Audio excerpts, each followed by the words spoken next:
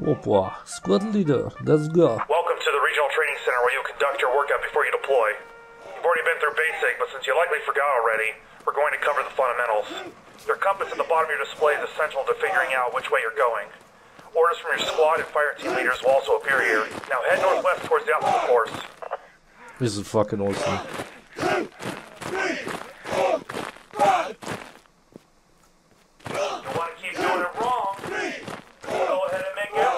Privet Comrades! Hello, Comrade Leonard, Comrade Carlson. Ah, that should be Lieutenant.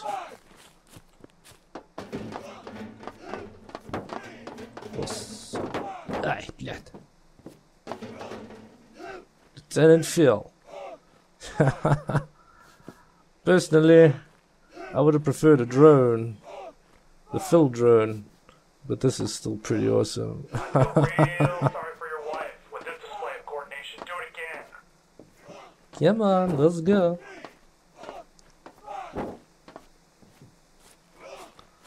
Hey, I need to go to the toilet quickly.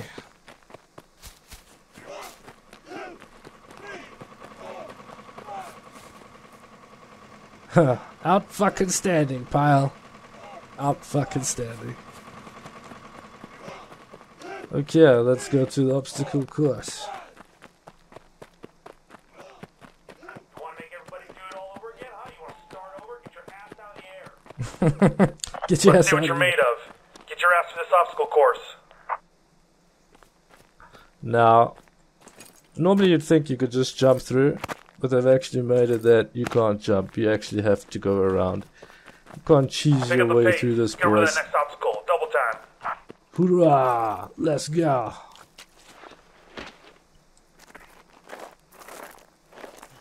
Open over the obstacle. Jump up to reach the top and pull yourself over. Oh, now this is sweet. This dude is gonna give us a boost. You can now boost people. I mean, come on. Looks like you need some help, so why don't you ask your fellow knucklehead over there to help you over this wall? Make sure when you jump, you land on the white board. Now, You see? And get to the other side. You don't jump on If the you white fall, board, you gotta start again. you're gonna take damage. Don't be a pizdец like me. Do it properly. Whoopa.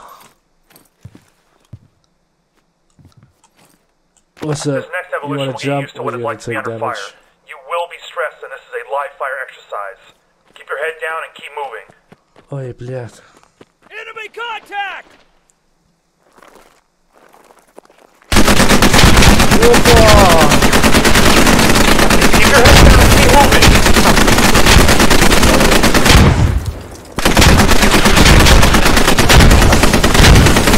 How are you gonna react to hear the situation for real? Keep moving.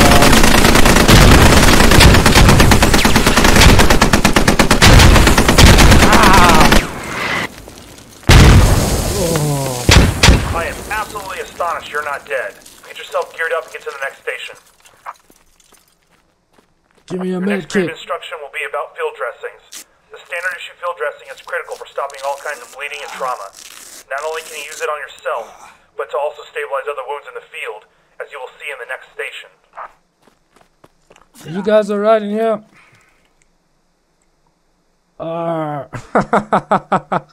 What have you got to say for yourself, boys? You're the only one who talks. Sweet, bro. Best you guys keep quiet.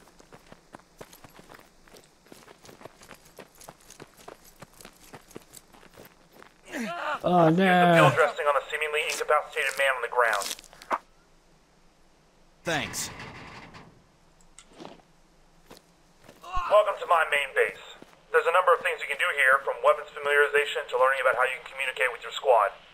Go around and take a look, and when you're done, head to the motor pool at the end of the base. Solid copy. Okay, now this place. This is an example of some of the ways you can be deployed in the field. The rally point is only for you and your squad, while the big bunker-looking structure is a hab. Paths are meant for your entire team and are found only on forward operating bases or FOBs. In both circumstances, you will need to rearm your weapons from any nearby sources before moving out. We all know the good old-fashioned radio, the hab.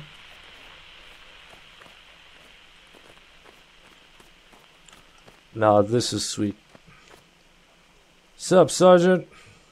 Yeah, I got a mic. Listen up. Communication is critical to surviving in a battlefield. Local comms allow you to talk with friendlies within a radius around you. Very useful for on-the-fly comms, inter-vehicle comms, and generally just getting the attention of the man next to you. Also, you're issued a squad radio, which you can use to talk with your entire squad no matter where they are on the field. Sweet. Self-explanatory. I mean, and the dude just said it, but yeah, this is pretty sick. This right here is the tactical map, where you can see all your friendly positions, orders from your squad leaders, and reports of the enemy activity. Any new guys watching this, please do us all a favor. Study this. If you're unsure of your target, before you shoot, open your map and have a look. It has helped me quite a lot not engage friendlies and make myself look like a dumbass.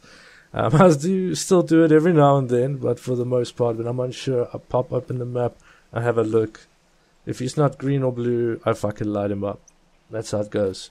The map is divided up into grids. Each grid is designated by a letter and a number. If you want to be more specific, each grid is further divided into sectors as laid out on a number pad on a standard keyboard.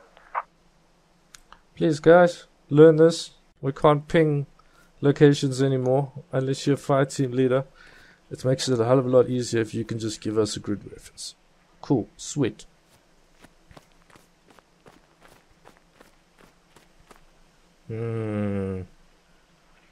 Let's go to the Vix first. Sergeant Mason.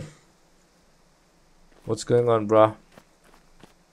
Okay. Alright, if you look over here, this little diorama represents the armor distribution on M1A2 main battle tank. In order for an anti-tank weapon to deal any damage, it needs to be able to penetrate the armor. No penetration, no fun.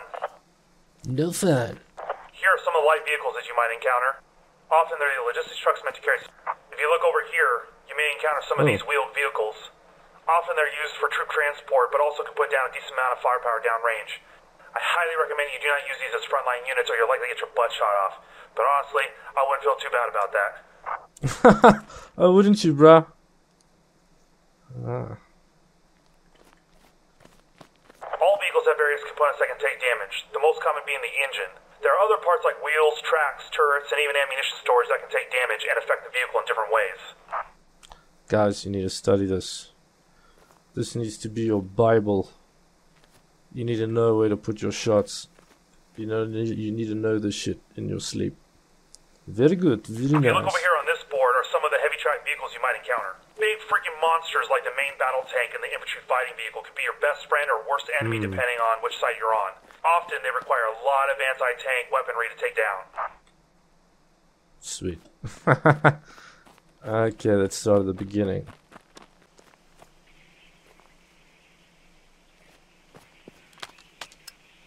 This is your standard issue rifle.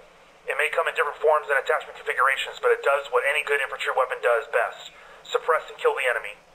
All riflemen and support roles carry this as their primary weapon. The best way for you to shoot is in single shots. Take a moment between each shot and make sure you're still on target. Hooah. Let me show you guys something quickly. Come on. Oh, come on, let me jump through. Whoop. Пиздец. That blocked it off. I can't get through there. Okay, but basically, these targets are the real deal. They're the real soldier in game. They've just been flattened. That's pretty sick. So they just want you to be able to ID the enemy, and what better way than to use the real thing? They'll spit out blood, so you know the difference between hitting cardboard and hitting a target. This is pretty sick. But yeah, teach you how to steady, change between full auto. Cool. Automatic riflemen and machine gunners carry a machine gun like this to the field. Flying from a supported position, these weapons are highly effective at suppressing the enemy and can deliver the firepower of a team of riflemen.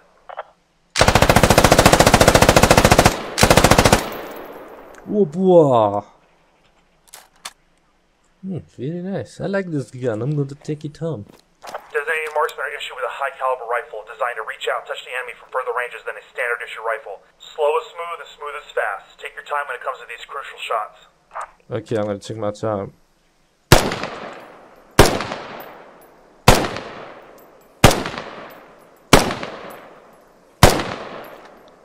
Oh, Bobliot. If you run out of ammo on your primary, your sidearm is your next best friend in emergency situations. Pistols are not designed to be effective at longer ranges, so don't try and hit a fly at 100 meters. Solid copy. Oh. Bliot.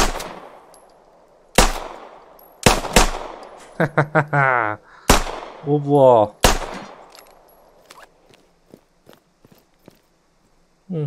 Hand grenades are incredibly dangerous and should be treated with respect. However, they are a great means of clearing out a room in a group of enemies. All rolls are issued with these, either in the fragmentation or smoke variety for concealment.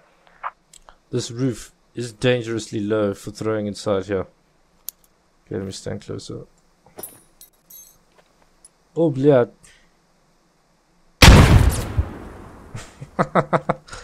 It would have been so cool if there was a trench that you could, well, I suppose, I mean, you got this block between us, you don't need the trench. Oh, Bobliot.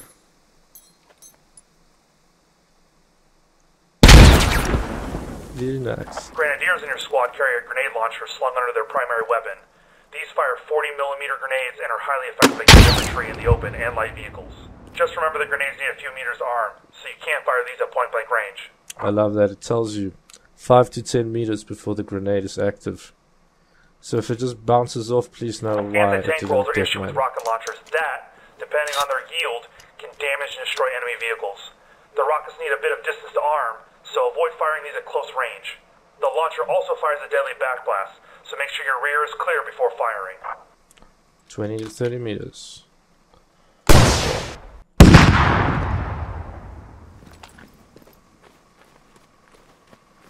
Before you move out, you need to pick up your Rolls kit. Typically, you will automatically deploy into the battle with your loadout already equipped, but you can also change it while in the field from ammo crates such as these, or from vehicles if they have enough ammo on board.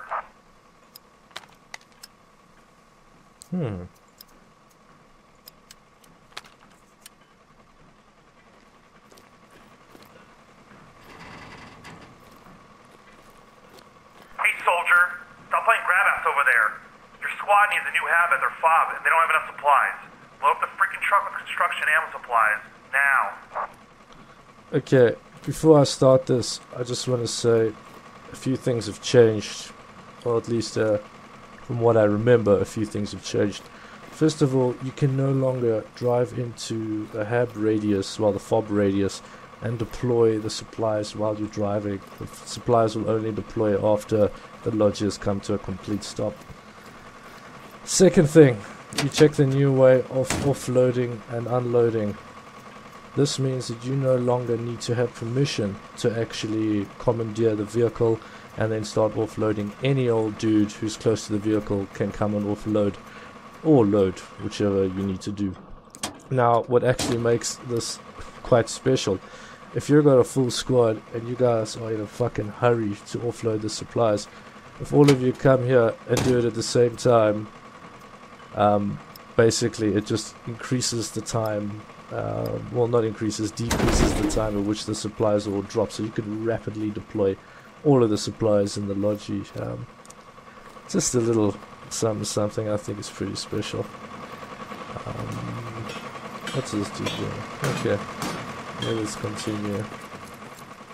Okay, we need to load this shit.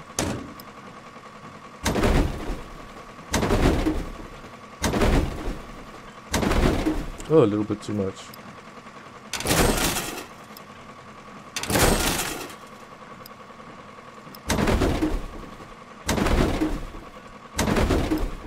Alright, enough of that, soldier. Get that truck started and drive up the road to the fob. Roger Let's go. that.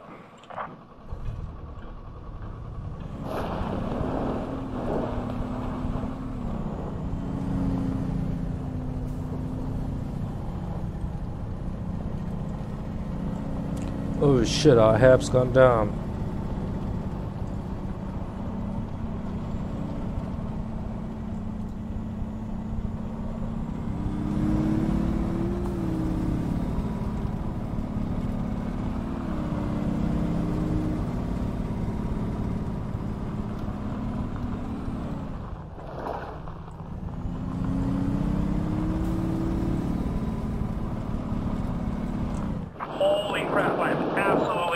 possibly made it here. I guess there isn't just empty space in that grape of yours. Now get the supplies off the freaking truck now. Let's go.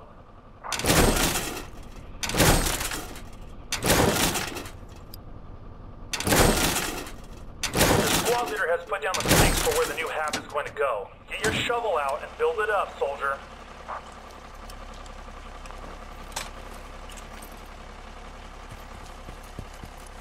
Let's go.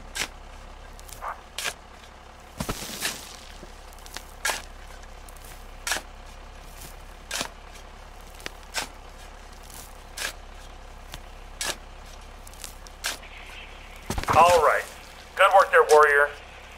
Hopefully this will hold up better than that last one. We set up a mock scenario where you will need to execute the technique of fire maneuver to advance on the enemy. Suppress the enemy machine gun positions and use the lull in their fire to advance.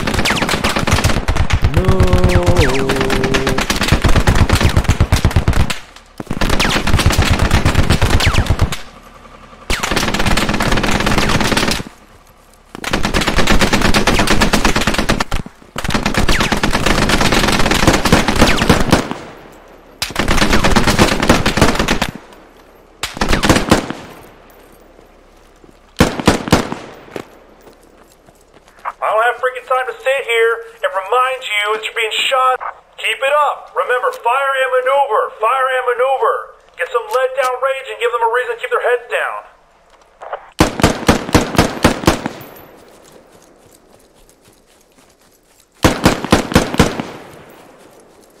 Once you get closer to the target building, you'll see another squad dressed up as the enemy. Oh, this is fucking They sweet. will open fire if they see you. So make sure you take them down before they smoke your ass. These dudes that are actually shooting back at us are AI that they actually developed for this. It's pretty sweet, I must say.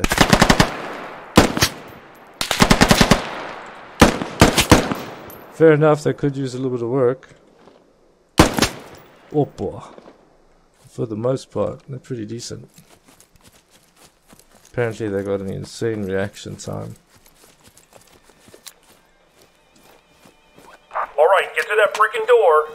If you got a grenade, it would behoove you to use it now.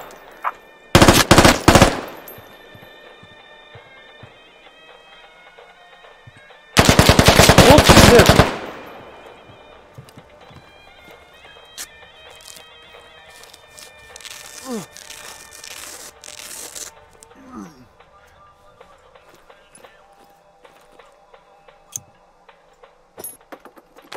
Oh!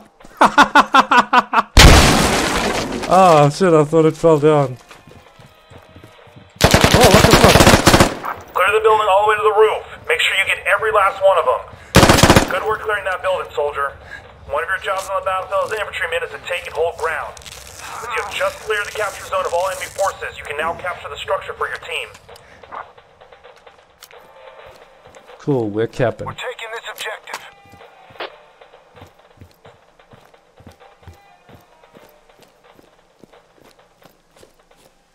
Oh, I got a first cap before it becomes available. This is my type of music. Objective capture. Fantastic. Now let's get to the good stuff. Our last exercise here is to destroy the enemy's fob radio.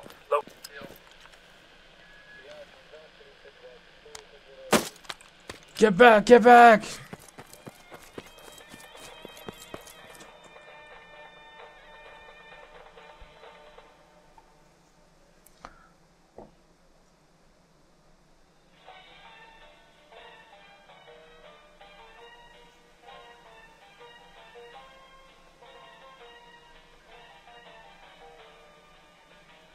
Any day now. Whoa. Taking down the enemy fob, one of their primary means of reinforcement. There are alternative means of taking down enemy fobs such as a shovel, but explosives tend to be the most effective. Thinking about boots like you in charge of C4 is what keeps me up at night, but you somehow managed not to blow yourself up. So that's good, I guess. This concludes your infantry pre-deployment training. There are still many aspects of the battlefield that only experience can teach you, so learn from your buddies and trust your squad leaders. If you need more practice on a particular weapon system or vehicle, the Jensen's range facility is available at any time. Good luck out there, soldier. This is so good. We have needed this shit for so long. Very nice. Well done, OWI. Well done.